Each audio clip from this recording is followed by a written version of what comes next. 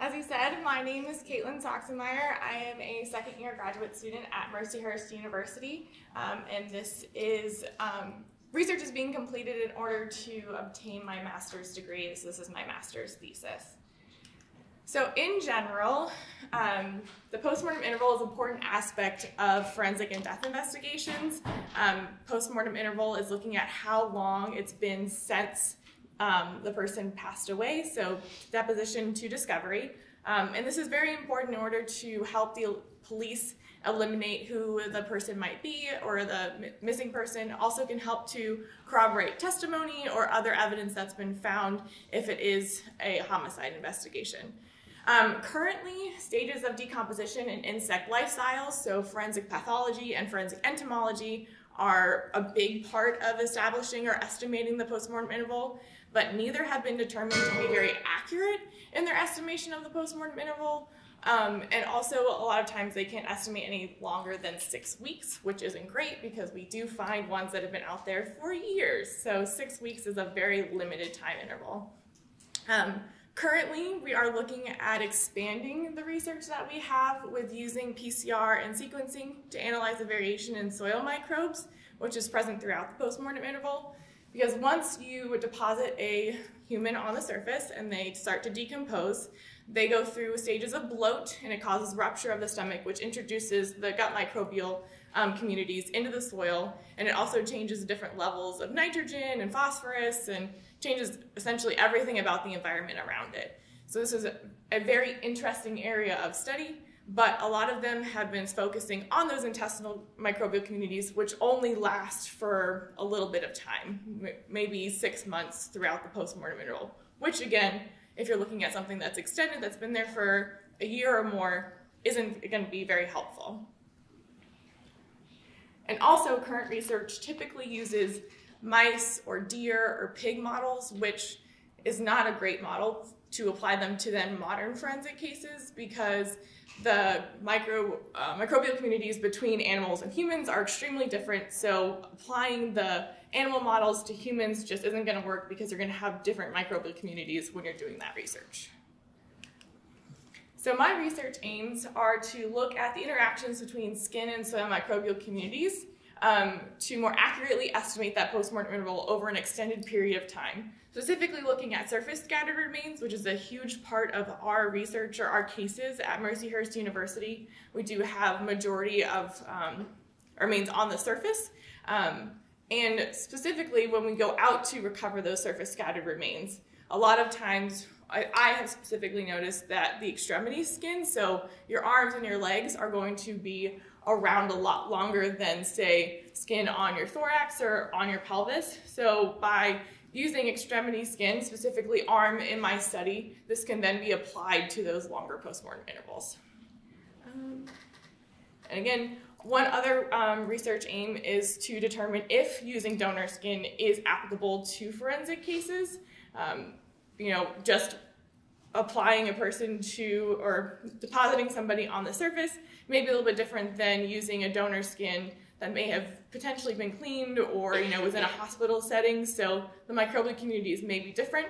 That's something I'd like to find out whether or not we can use this donor aspect in order to further our research. So to start out with, this is where I collected my soil from.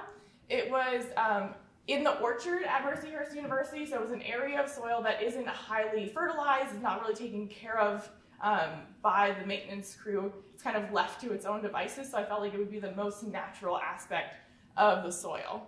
So I went out there, collected it with a sterile trowel, and used gloves so that way I wasn't introducing any of my microbial communities into the soil itself. And then I came back to here, actually at Tom Ridge. I'm using the greenhouse here to store my samples, but I put them in these containers here. They're just plastic containers from the dollar store, but I was able to sterilize them and then put the soil in one day before I got the skin from from the donor procurement program. And then this here at the bottom is the skin in the soil after I had swabbed each skin in order to get a basis for the microbial communities that were on it. And then here, this is the first week of sampling. So you can see here in this picture, this is all of the skin in the soil after 1 week. You can kind of see a little bit of wet soil on top. I did use full thickness skin from the donor, so you have the epidermis, the dermis, and that layer of fat underneath of it, the adipocere. So you are going to have a little bit of moisture from just the fat itself decomposing. And then every week I will be sampling a control sample of soil, which you can see here at the top. This doesn't have any skin in it, but it's been in the same area, so that way we can kind of track to see what the soil microbial communities are doing throughout that time period. See if maybe, just to make sure that the microbial communities are actually living in the soil for that extended period of time. And then we have here, this is me sampling with a swab the skin itself.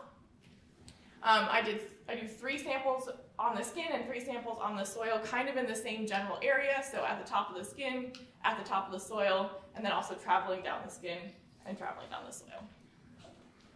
And I did it in triplicate just in order to have that human error, kind of what you do in science in general. You always have things in 3, so that way you have a little bit of a barrier for your research.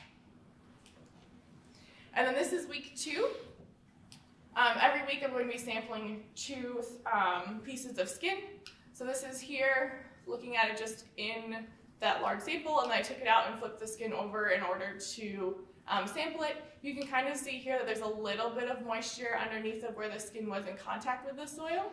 And then you have the next one here, and you can see underneath that it doesn't have quite as much moisture underneath, but it also doesn't have quite as much of the definition of desiccation around the outside of the skin. So definitely think interesting things to look at. I've also heard from some of the staff here that it's, depending on how hot it is, it looks a little bit greasier, so it's been interesting to hear about how the skin has been going throughout its time here. And they've luckily named him Frank, so if anybody wants to reference the skin, his name is Frank, just so you know. But then after sampling, I'm hopefully going to do either real-time PCR or sequencing in order to look at the DNA of the microbes themselves. If I do real-time PCR, I'll be focusing on 2 soil-specific and 2 skin-specific microbes, and it'll be quantities and a crossover over the time interval with real-time PCR. If I'm able to do sequencing, it'll be all of the microbes that are present, and again, I'm hoping to compare either presence or quantities of those microbes on the soil and the skin throughout the postmortem interval. And that's just dependent on equipment and availability, still trying to work that out. So my expected results are that the microbes from the skin and the soil will interact or cross over at a very specific time point throughout the postmortem interval, which would then be useful in forensic cases. So if you went out and sampled the skin and sampled the soil and found these specific microbes present at that time, you could then look back at this chart and say, well, if it's here in this, around this quantity, it most likely was here for 6 weeks or something like that. But then also, as I said earlier, also being able to determine whether or not you can use a donor for this type of research. And I'd like to say thank you to Mercyhurst for allowing me to do this type of research, to the lovely people here at Tom Ridge and the Regional Science Consortium for storing my skin in their lovely greenhouse, and to Science Care, that is the company that I was able to purchase my skin from. They are an organ donation or a body donation program for medical and science research. Any questions?